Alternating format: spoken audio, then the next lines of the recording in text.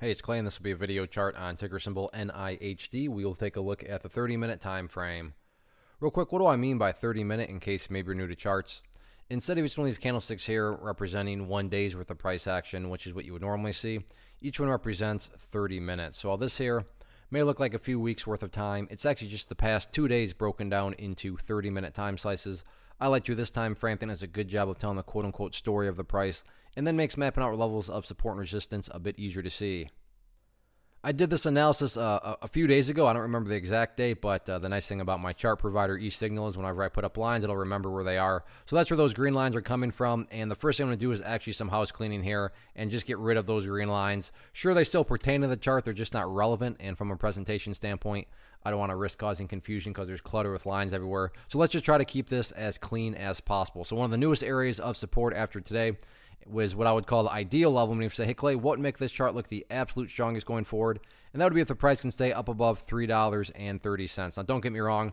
If the price falls below $3.30, by no means am I saying the entire chart's ruined or anything like that. But yeah, if the price can somehow manage to stay up above that level, that would certainly be a huge sign of power going forward. Taking a step back and looking at things from a big picture point of view, that is where the purple line here comes into play, which is the famous 50-period simple moving average. Keyword being moving. So as time goes by, that purple line is going to move itself higher and higher. So a very basic yet highly effective way to judge the health of the move. This right there being defined as quote-unquote the move. Just watch that purple line. As long as the price stays above that line, as the line itself moves higher and higher, then the bulls are in full health, the bulls are in full control. However you can best visualize that, no questions asked. Again, yeah, staying above the 330 mark would be great, but from the broad view of things, as long as the price is above that purple line, the bulls are in 100% control of the chart.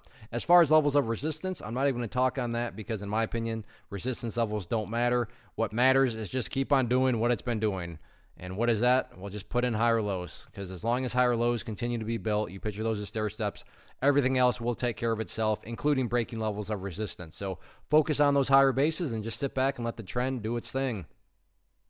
One of the biggest questions that I get is, hey Clay, how do you find the stocks that you trade? So what I've done is put together a free resource guide where I talk about the tools that I use to locate stocks that I find interesting and think may have potential. So if that sounds like something that could add value to you as a trader, then click on the image that is up on the screen right now and I will email you the guide. The guide itself is very short and to the point, and best part, it's completely free. Thanks for watching the video. Let me know if you have any questions.